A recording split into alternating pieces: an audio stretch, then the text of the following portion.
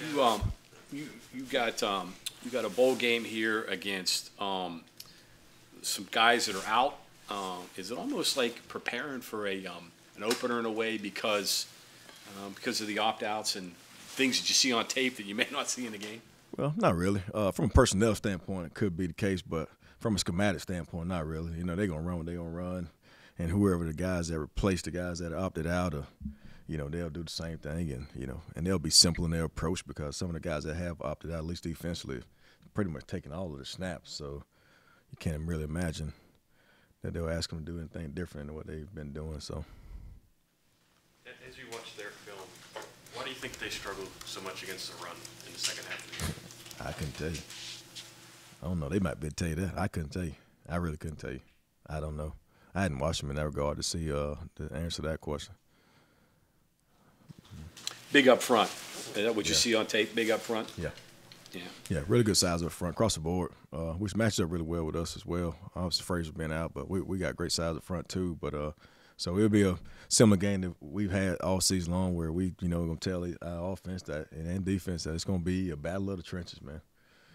Both teams want to run the ball and be physical up front, so that's where the game's going to lie. I was asking Jaheim before you got in here about the nucleus of skill players that you guys have intact coming back, what you've got coming back and what you're bringing in. Yeah. And do you sense something special kind of building with what you've got and what you expect to have next year? Absolutely. Very much so. And the chemistry they have as well, on and off the football field. And it's really just a tip of the iceberg with those guys, just to see what they're capable of doing. And you guys got a great glimpse of it the last 7 games of the season. We're still getting a glimpse of it right now as we're going through bowl practices where they're playing for one another. But it's going to be a special group. And like I said, what makes it even more special is the talent they have, but the camaraderie that they have as well. And they want to go out there and perform well for one another. Like they want to go block on the perimeter for Jaheim to run the ball. He wants to do a great job in pass pro to allow those guys to get vertical downfield and create one-on-one opportunities. So I do feel something special brewing. Good selling point when you're out there. I mean, you can tell a kid, hey, listen, we got these guys. If you come and join them, this is what we can be. Absolutely.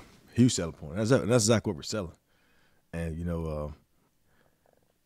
do a phenomenal job playing fast and being efficient with plays and keeping the chains moving so we're able to get more plays. The more plays we get, the more opportunities guys get. And I'm always talking to those guys about being special with the ball. So not only are they getting the opportunities, but it's not taking like a lot of opportunities to be very efficient with the football. They're averaging, pretty decent amount of yards per catch. Obviously Jaheim's averaging pretty decent amount of yards per carry. So they're being very efficient with the ball. So it's allowing more guys to get opportunities as well. I was joking with Garrett about lobbying to play a little more 2-minute offense next year because he's so good at the end of half-minute game. Is that a consideration, something, I mean, because he's so instinctive and because he's such a reactive player, he's really at his best when – is that something you guys will consider and talk about a little bit when the we will. Well, that's one of the reasons why we try to play with tempo.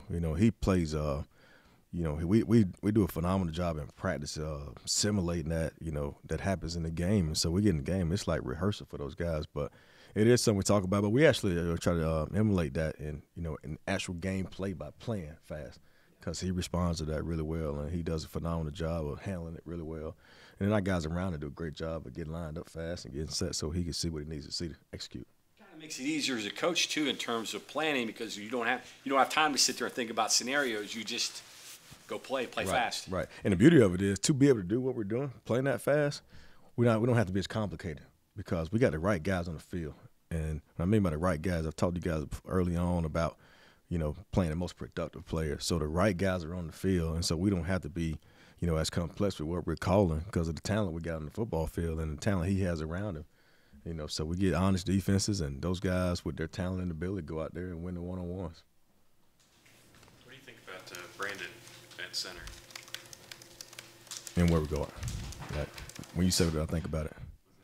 When you say what I think about it, what do you mean? Just like, this is going to be his first time. He played a little bit at the end of Baylor, but his first time, Well, we've done – Coach Moore's done a great job really way dating back to spring ball, times when Zach might not have been in or we went with the twos and and Yates he stayed in and played center for the two. So he's gotten a lot of reps playing it. Not as obviously not a lot in the game play, but in practice settings and scrimmage settings, maybe back in spring ball and fall camp, and he's got a lot of work at it. So we're all good, man. Yeah, we're all good. And he's been doing a phenomenal job in these bowl practices, right, snapping the ball really well. Today today was a really intense practice where we almost made it very similar to what we've done in the like on a Wednesday game week during the season, and everything's all good.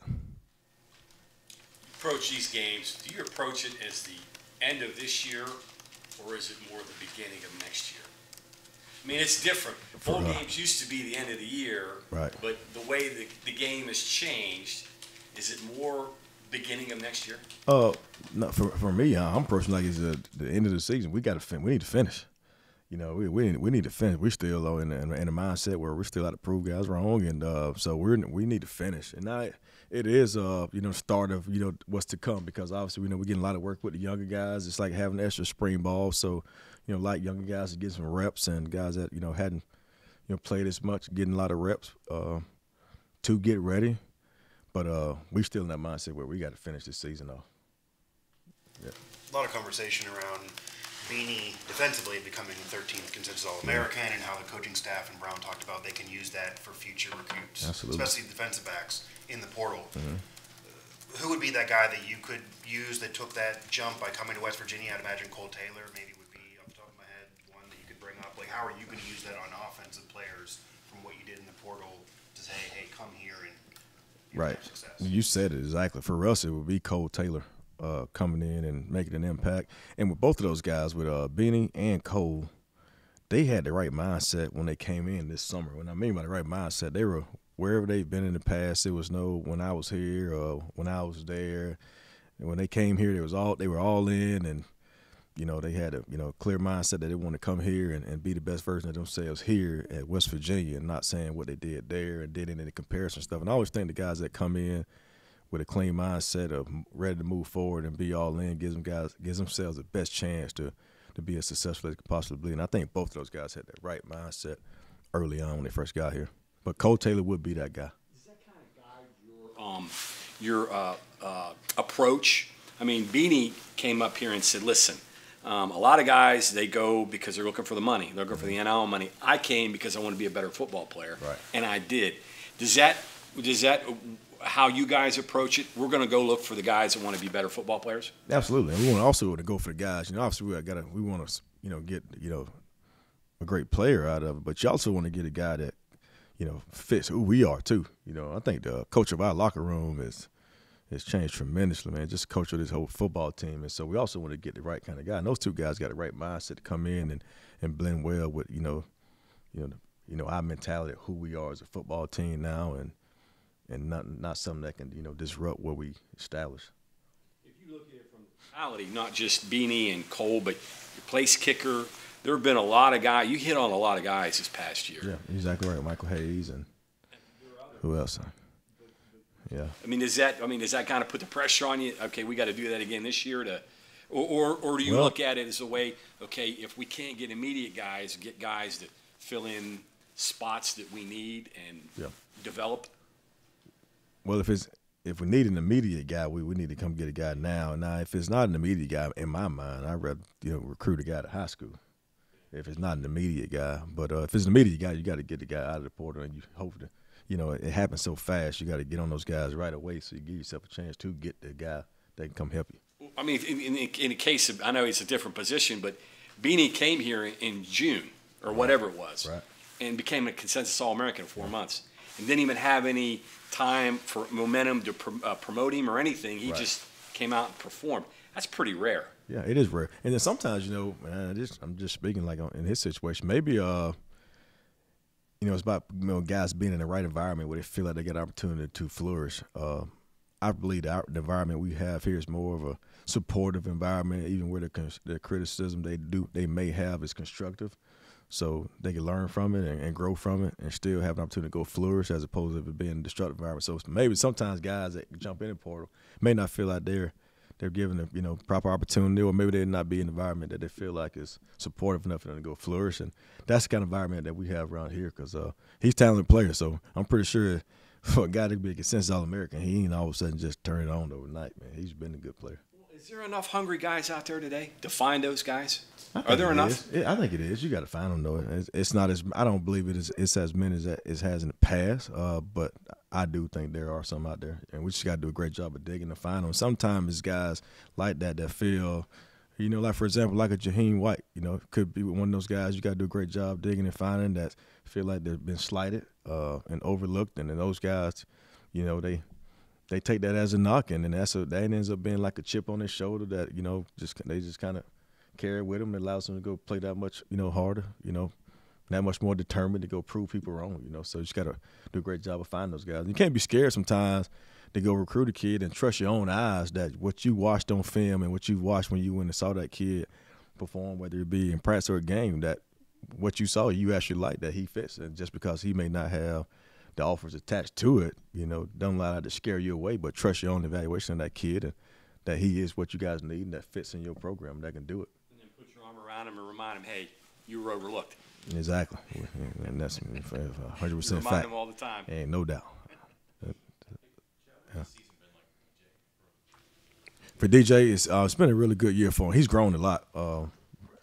And I remember when he first came in, I don't want to say later, but, as opposed to guys that come in early summertime, came in a little later, struggled a little bit at first, just understanding the offense, whatnot, and just that. But he's mature, very mature kid. So, took everything as learn lesson, opportunity to grow. But from where he was when he started to where he is right now, just turns his overall level of confidence, his comfort, it's on a whole different level right now. The one area where he's always been really good at, is pass protection. And just in terms of the recognition, he's been really good at that. But just in terms of his overall just confidence and knowing what to do per play and where he is right now, man, he's made a huge jump from where he was now to then. Even in terms of just changing his body, still a really big kid, but he's leaned up a lot more and he's explosive. So he's fun to watch. I don't know how long of a conversation was, but he could have played and earned his redshirt. He's playing special teams fairly consistently, I think, at some point. Just the conversation with him, was it easy? Did he want to play? Did he understand? Yeah, he understood. Yeah. He understood. Yeah, and he's a great football player. Just obviously running back, but he picks up on the special teams drills, any of those drills. He picks up on it with ease. But he did understand it. And obviously, this with the NCAA rules allowing those guys to play this game and not count as a fifth game, that's huge. You know that before? I know that they hadn't made that clarified until recently. But did he think a bowl was a possibility? Is he relieved now that he knows he can play and keep the year?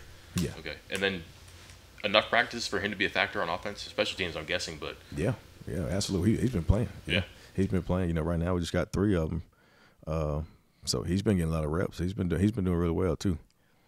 And first day or two or so, he was a little, I wouldn't say not tentative, but just hesitant. You know what I mean? And now that he's running our offense, been obviously on the scout team, and today, man, he turned loose. I told him just go out there and just go play ball, just go let it loose, play confidently. Don't worry about. I don't tell him fell up. Don't worry about failing. Just go play ball. And he had a really good day today. He's had a good couple of days of practice, but today was his best day by far. How dynamic does he make the running back room when obviously he and Jaheim are 2 different styles of running backs, and then going into next year you'll have those 2 plus CJ for most Very games. dynamic because he's the same size as CJ, but he is fast. He can legit run. It's so funny. When I tell you guys that, and you probably see how big he is, you probably look at me like, really? And that's what all them guys on the football team thought too until they see him run. He can legit run. He's extremely powerful. He's strong. He's a powerlifter in high school, so he's naturally strong. He bends really well. The one area of improvement, speaking of improvement, when he first got here, his hands weren't the best at all. And they ain't asked him to catch the ball out of high school. He's really improved on catching the football. That would be his biggest improvement, is catching the football. But he's extremely fast. It's going to be an interesting dynamic because he can legit run, like take it to the house, legit run.